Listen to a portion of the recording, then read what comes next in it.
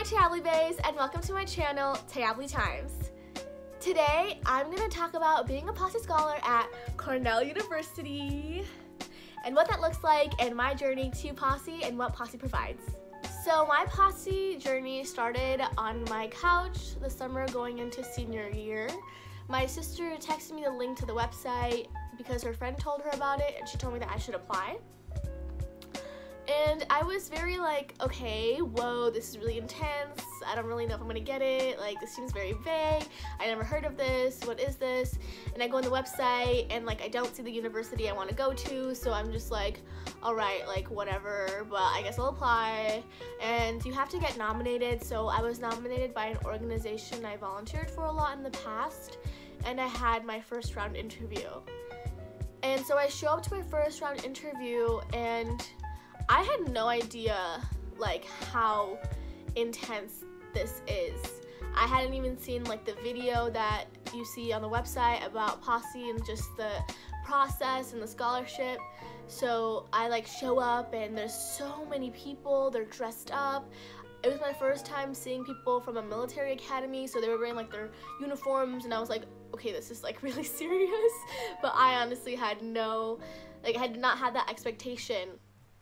And I think because I didn't know so much about posse, I was able to just be myself and be organic and be natural.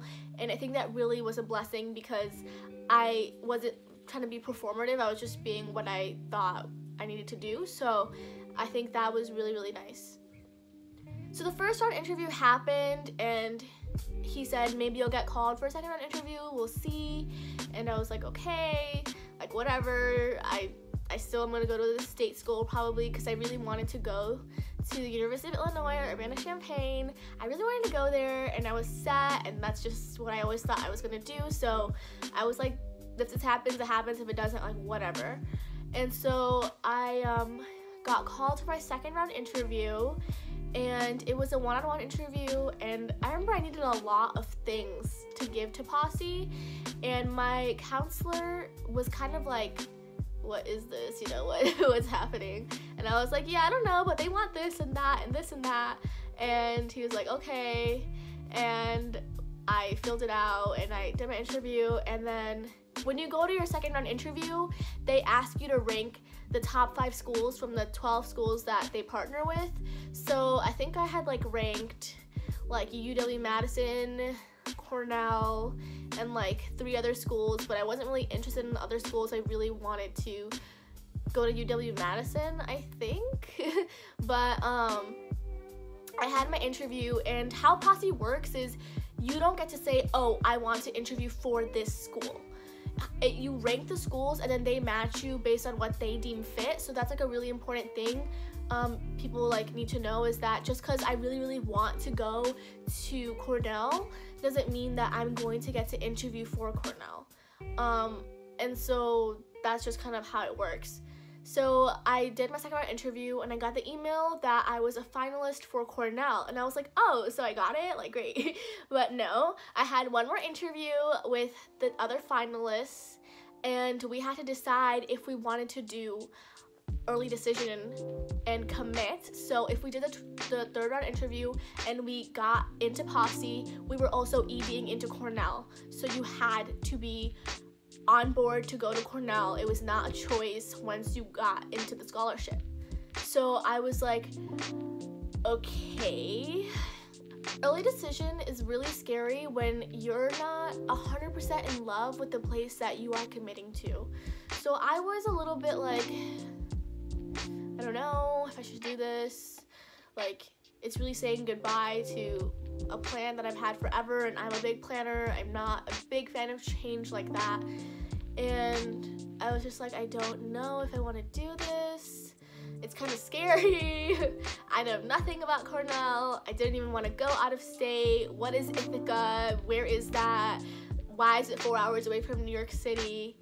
And my family was just like, listen, like, do you think you're gonna get it? And I was like, I don't know. I don't know. And they're like, well, just try, because like if you try and you get it, great. If you try and you don't get it, that's also great, because you still get to go to where you wanted to go for the past years. So I was like, okay. And so I accepted. I ED'd to Cornell, and I met a girl in my first round interview who was also a finalist for Cornell, and she decided to not do it. I was kind of sad because we became friends and I liked her, and she was really sweet. I went to the third round interview, and there was like 25 other people there. Brilliant people, so smart, so nice, just so amazing people. And I was like, this is hard. Like, this is gonna be intense. I knew it was gonna be like really, really intense. And they started it off with like this bingo sheet where you had to find somebody who does this, and this one girl who's in my posse, she started singing, and I was like, oh, okay. And this other guy in my posse who I love, he was like doing poetry, and I was like, what skill can I just pull out of my pocket? I was like, okay, I play the saxophone, but there was already a guy who did that, and he is like really committed to it. So I was like, okay, I play the saxophone in like band, but like I'm not in love with it, so I don't want to pull that out. I was like, what is my what is like my like party trick? I don't know. So it was a bit like, okay, I don't know what I'm gonna use. What's like my secret card? But it was fine. Like, I got to know people. I got to talk to the 2 people that were representatives of Cornell, and we did a bunch of activities. And I remember just talking to people, and I was like, this person is so smart and so brilliant. Like, they're gonna get it, and they're gonna get it, and they're gonna get it. And I was like, maybe I might get it. I don't know. Like, there's just a lot of like too much amazingness in one room. I don't know how they're even gonna decide. Like, they might as well like draw our names out of a hat at this point, because there's like no fair way, I don't think. So I did the interview, and I was like, okay, I think it went well. I think I have a pretty good shot, but whatever happens, like it's fine. And I had a missed call from Posse on Monday, and my interview was on Thursday, and I didn't notice until Tuesday, and I was in my AP Lit class with one of my favorite English teachers. She's so awesome. And I was like, hey, like, I have this missed call from Posse and a voicemail, and she knew what I was going through. She was helping me throughout the whole process, and she was like, call them back right now. And I was like, right now? Like, we're talking about like Nabokov, like poetry, like right now? She's like, yeah, let's go. And so we like left the classroom for a second, and I called Posse, and I was like, hey, like I had a missed call, I just wanted to call back. And they were like, we want your survey for how you thought the interview went and anything you think we could improve about it. And I was like, oh my gosh, really, you called me for this? Like, really? So, but I was like, of course, yes, I really thought XYZ was great. I might have changed this, but I understand why I went this way, blah, blah, blah, blah. And then like the last question, she was just like, oh, what's your favorite animal? And I was like, okay, they're quirky. And my teacher was like, say a bear. And I was like, no, I cannot play myself. Like, I'm not doing that. I was like, I gotta be me, okay? I gotta be me. And then I was like, does the animal have to be real? And she was like, what? She was like, no. And I was like, a unicorn. I love unicorns. Like, whole explanation. And then she was just like, oh, like, I'm so, she's like, oh, I wish you had said a bear because, like, Cornell, Posse, blah, blah, blah. And I was like, what? And I ended the call by saying, thank you so much for your consideration. Don't know why. Like, that makes no sense. But I was just so shocked. So I'm gonna let it go. And my teacher was like, and I was just like, what?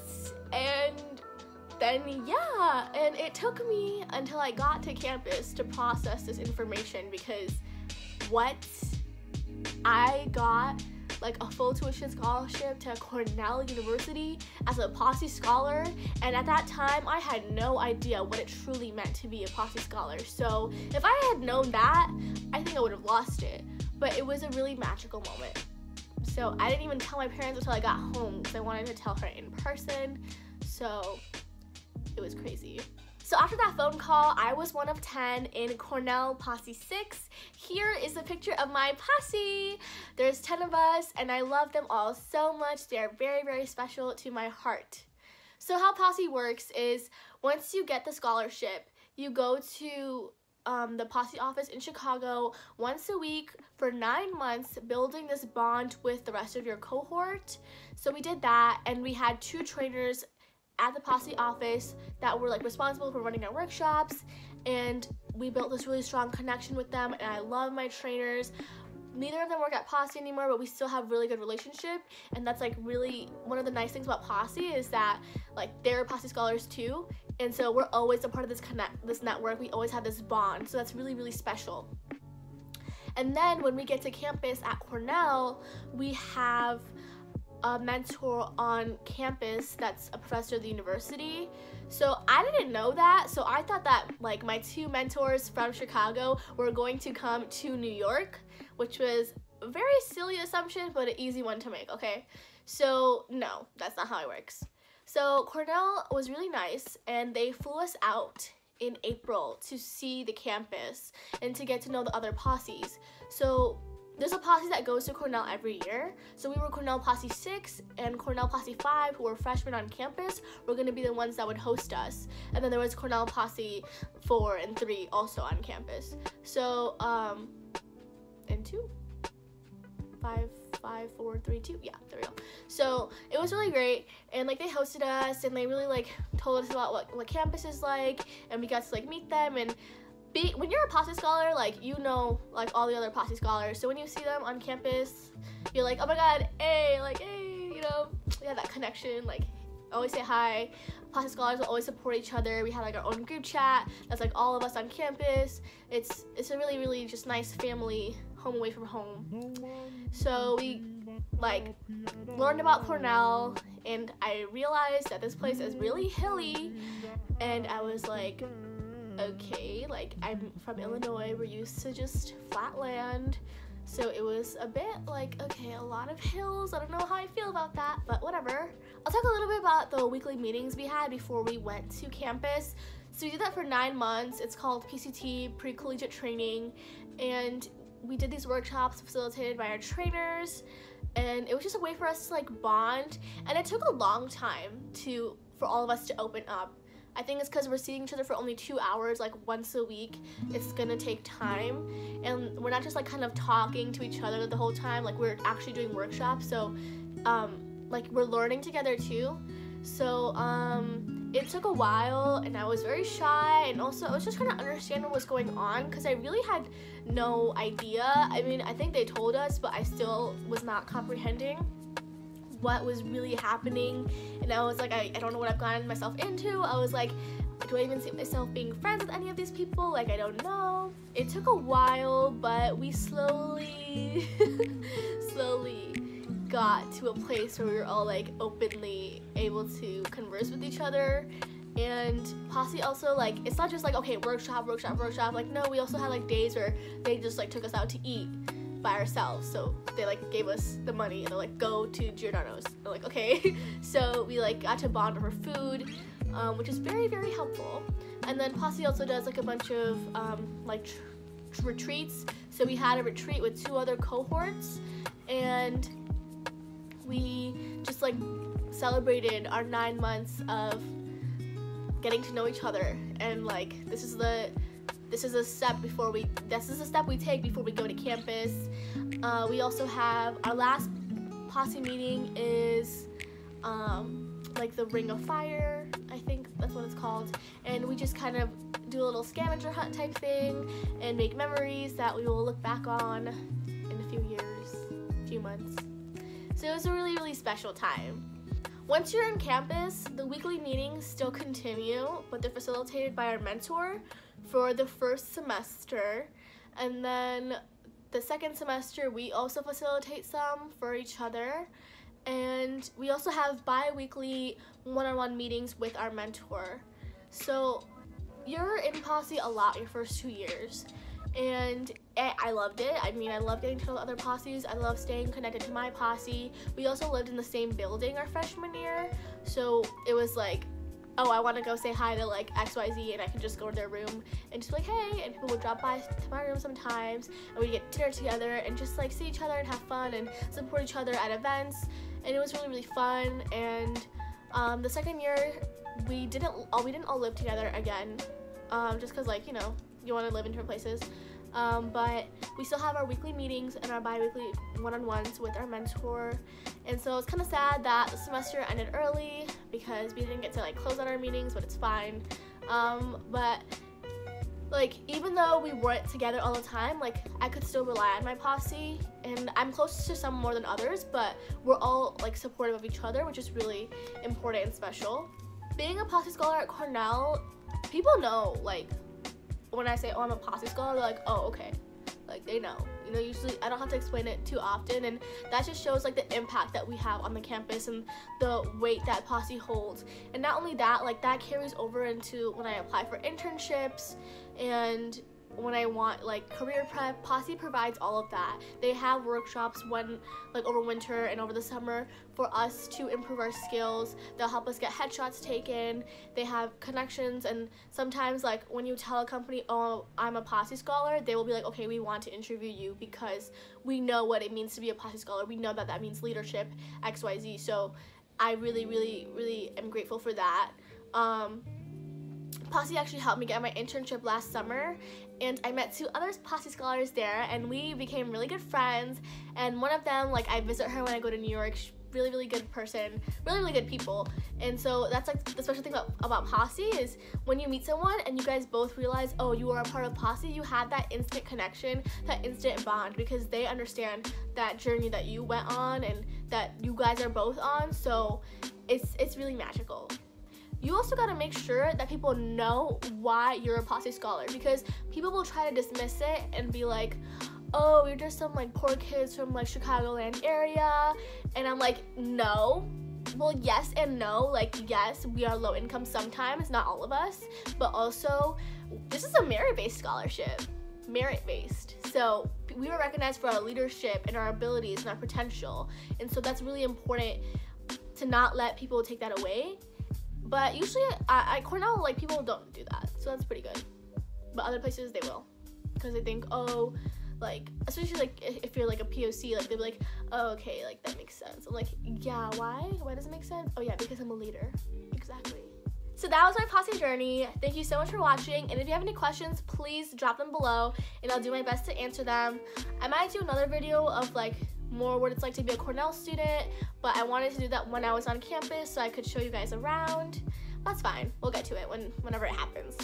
But thank you so much for watching Terribly Bays, and don't forget to like and subscribe. Bye!